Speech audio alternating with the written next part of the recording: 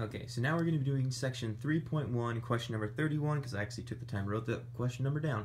Alright, so we're going to be finding as the limit approaches x approaches 3. So basically what we really want to do right now is simplify this down. So we have x squared minus 9, which if you factor that out is going to be x plus 3 and x minus 3 over x minus 3. You can actually go ahead and cast out those x minus 3, so we're just left with x plus 3. So we want to see what happens when x is approaching 3, so we're going to substitute that x for 3. So it's going to be 3 plus 3 equals 6. So as x approaches 3, the limit becomes 6 right here, and that's how you're going to solve the second question.